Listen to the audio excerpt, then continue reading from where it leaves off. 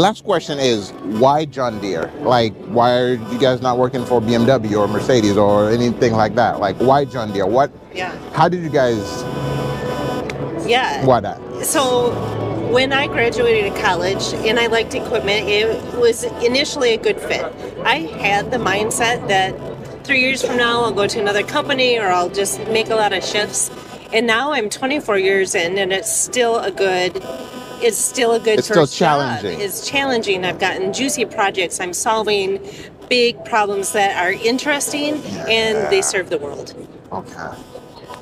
I think for me, it's our customers. As a product manager, I'm constantly out in the field working with our customers and our dealer channel. Again, another amazing part of being able to deliver the most advanced technology with the best equipment manufacturer on earth, right? Is you get a really holistic and integrated experience as a customer, and then you can leverage that, right, as a developer when you're building it.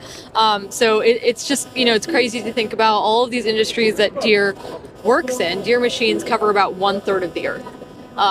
And it produces all of the essentials for humanity, right? The aggregates that go into your roads, the food that ends up being, on your plate, the fruits and nuts that we enjoy. None of that would happen without Deere and Deere machines. And so being able to deploy technology, which is my background and what I grew up in, into that space, and then see our customers really reap the benefits of that is very rewarding. Wow. I mean, hats off.